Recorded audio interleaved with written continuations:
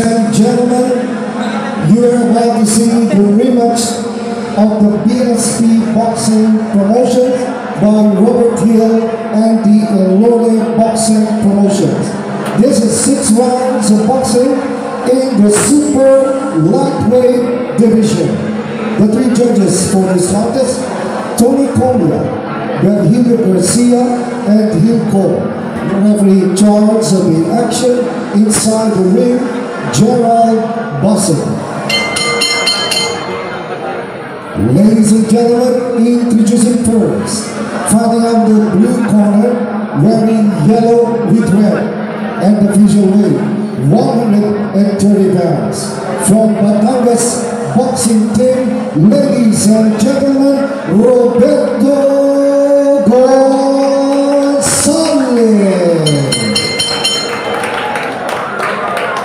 His opponent across the ring, fighting on the red corner, wearing gray with white, also weighing 143 pounds, fighting out of the Olivetti Boxing Gym of Binyan City, ladies and gentlemen, Jino, the Silent Beast Rodrigo.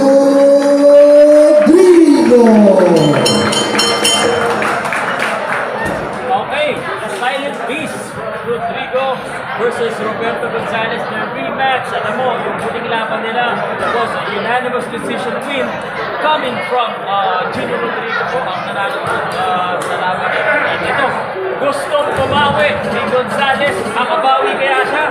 Magkakaalaman na 6 rounds in the welterweight contest. Ako po si Paul Salud at enjoying the action dito syempre sa BSP Promotion UK, Six Promotion Tiger 2022. Yung nakapula yan si Gonzalez, yung silver na may basta may puti pula, yung blue yan yung Gonzalez. Red gloves po ang suot ni Jino. Malalaki itong mama na ito, welterweight, yan yung division po na nilalabanan ni Manny Pacquiao. Yan. Kaya pag mga welterweight, pag bumalik itong mga ito, ay marami tayo na sa welterweight division. Kasi malalaki dito sa laban. Yan po si Jino Rodrigo. Jino Rodrigo, sa mga hindi ko nakakilala, Six Means Philippines. At dapat yung mga kalaban ng Jack Titore, sa Pahol, ano ba yung session ko? And of course, Roberto Gonzalez. He sounds like an MMA fighter as well. MMA fighter, Roberto Gonzalez. Salamat sa inyo lahat. Uy, nagandang market ba? Relax ka lang. Yung mga laban nito. Ganda lang ito ng mga laban natin papakita.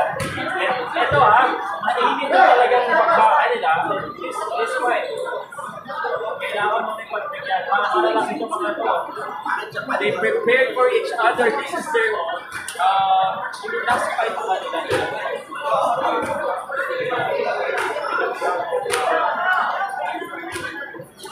6 rounds. This is basically their 7th round.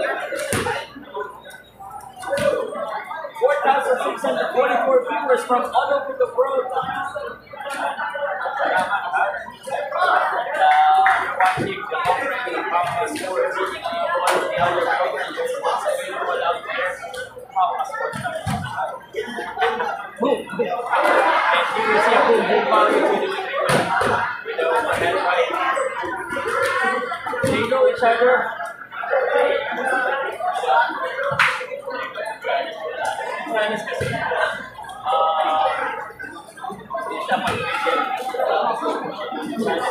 Before the fight,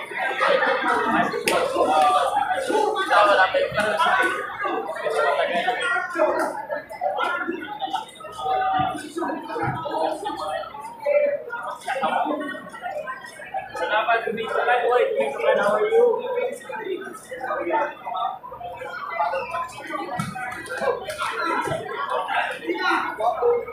When you know the caliber of your opponent,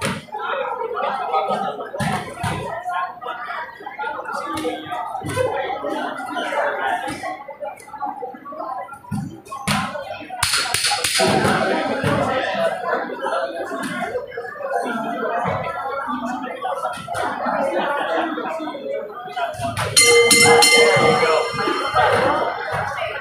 Second round. Shout out!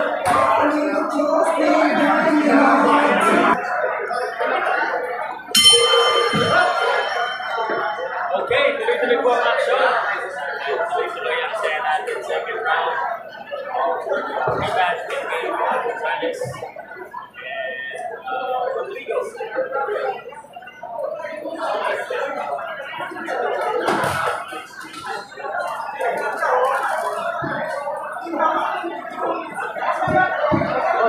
Rodrigo now pushing.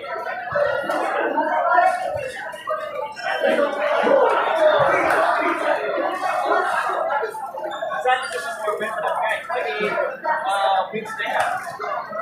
Hindi basta-basta yan. So talaga, kung tinignan mo kayo, yung pilis na malayo. Talagang mabawi ako. And Rodrigo, however, doesn't make that. Rodrigo continues to comment. And talagang aggressive siya dito sa pag-atake against Gonzalez.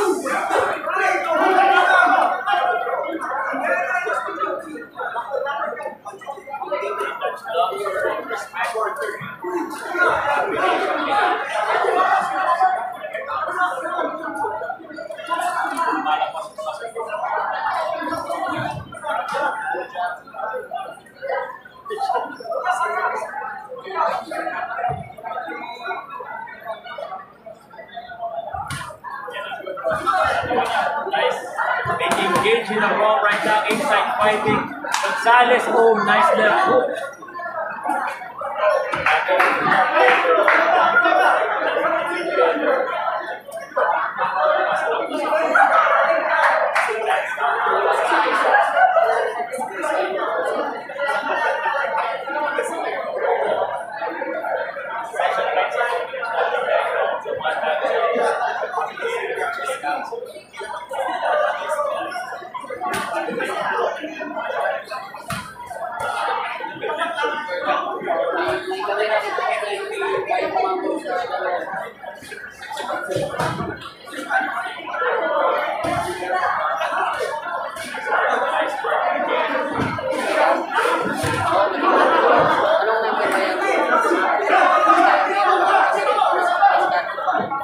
Yan yung pinakamatindang.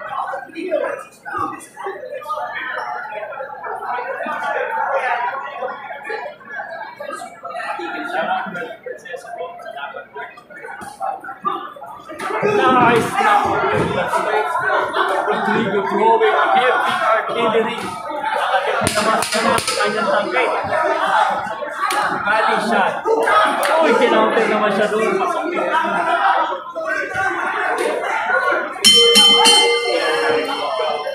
What a fight, what a round.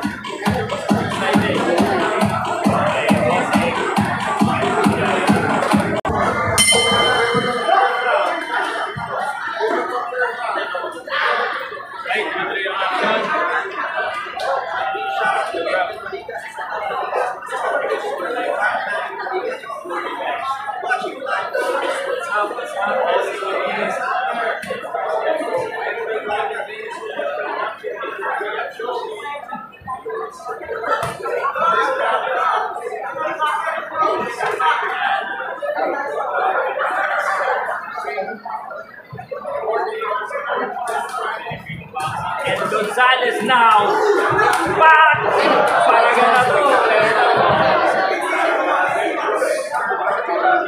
No holding back between two boxers.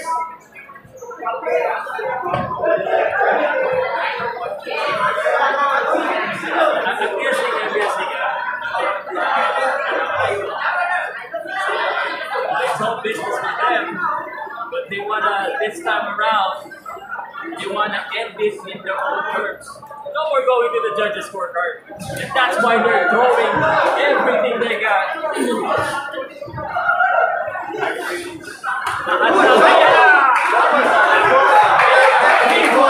are reacting kahit hindi sila yung kinatamaan. Kala ko sila yung kinatamaan.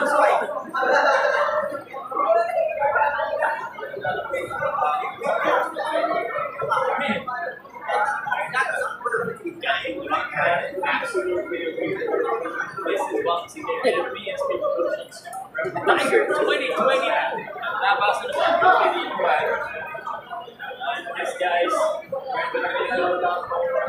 Nakikita mo yan. They're looking at each other. Siyempre yung mga yan. Pag yan nag-unleash naman, you know that all hell will be losing.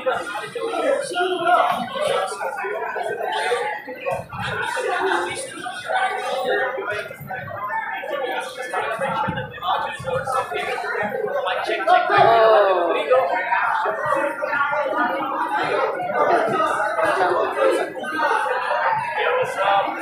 Filipino boxing action. We're going to be having a lot of that. Just want to let you know as we watch this beautiful fight on March 19. Ako po ay nasa 8RQ Sports sa Cebu. Yan, may rematch din dyan. Speaking of rematch, Liagay versus Able. That one was, grabe rin yung, that was an upset. Bumayo yung Liagay, siya yung nanalo. At gusto makabawi ni Able. Dito gusto makabawi ni Gonzalez. Almost end of the round. And the boxers. Again, ito na. Ito yung mga tingnan.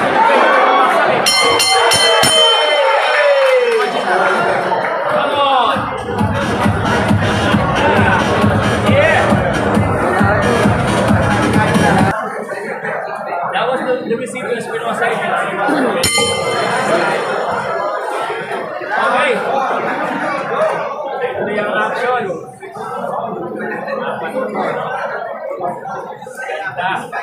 Ito yung action.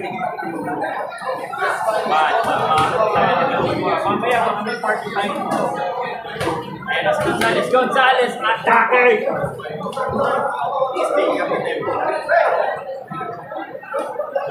Napakaw si Jino is solid left again. Sino muna makaramdam ng sakit? Tsaka lalakas-lakas ang kasi. Surveying the floor is Jino Rodrigo. Mahanap ng tempo. Gonzalez wants to engage right away. Napapasay din ako dito ba?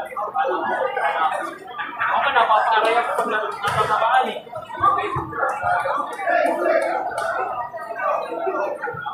Yo!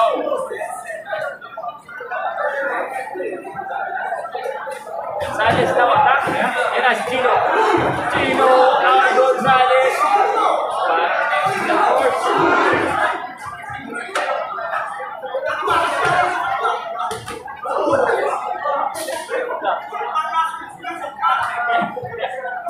Bang body shot ulit. Ayaw mababa. Bawal ay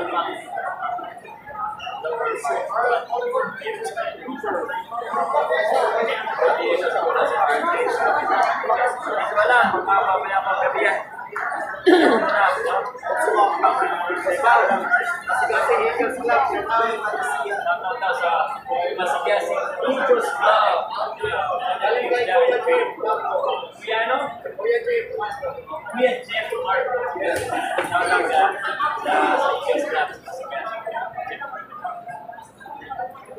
Tuloy-tuloy tayo sa action dito.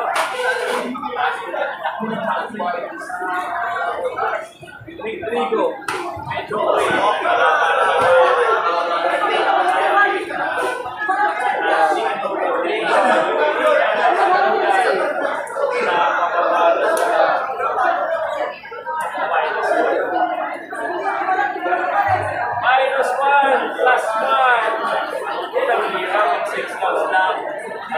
hindi naman sinasadya.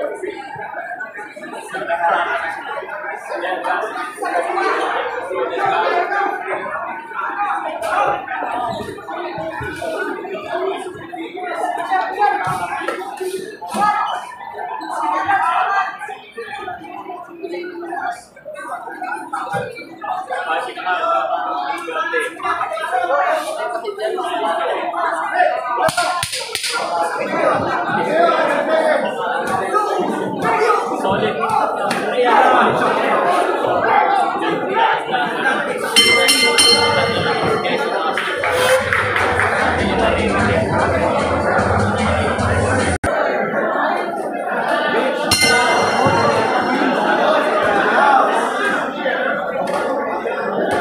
Okay, tuloy-tuloy ang takbanan.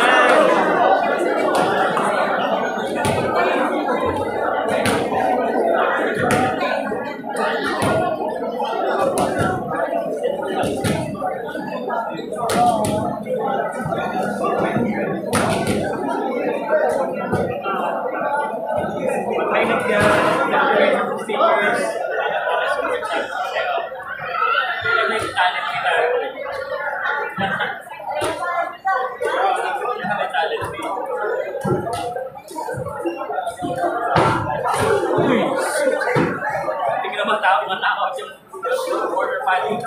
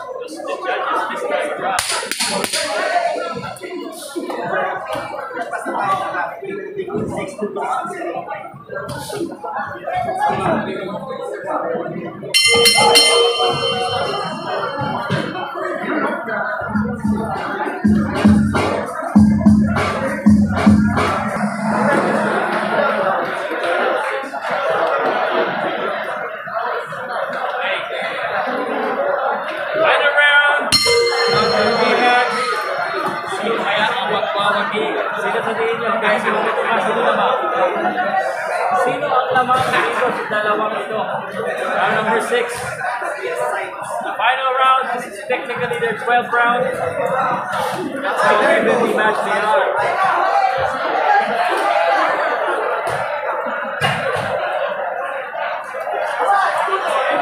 Five the boxers. Actually, I'm not sure kung sino naman dito. The judges.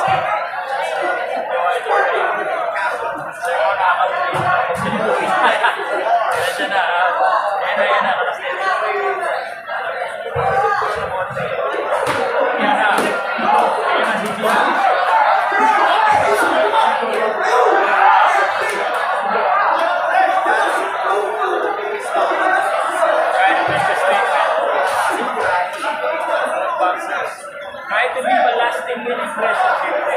Gonzalez sa lamang. Dito. Kaya natin ang dalawa na kanina. Magkakaiba yung susunod. Yan, nakatama.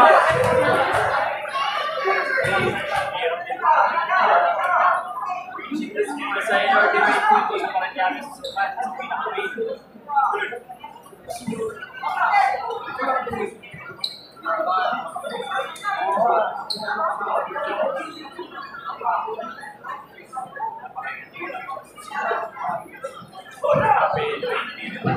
Ayan na!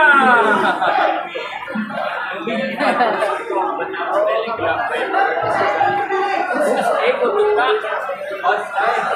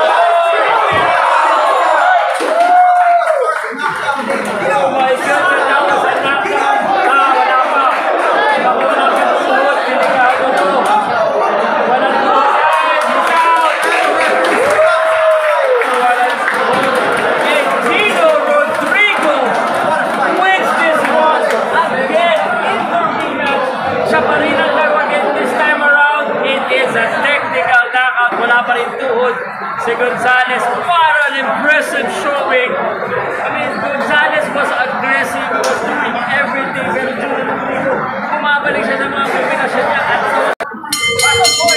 Ladies and gentlemen, your official time is 46 seconds of round number 6. We have a winner by technical knockout, Jino Rodrigo.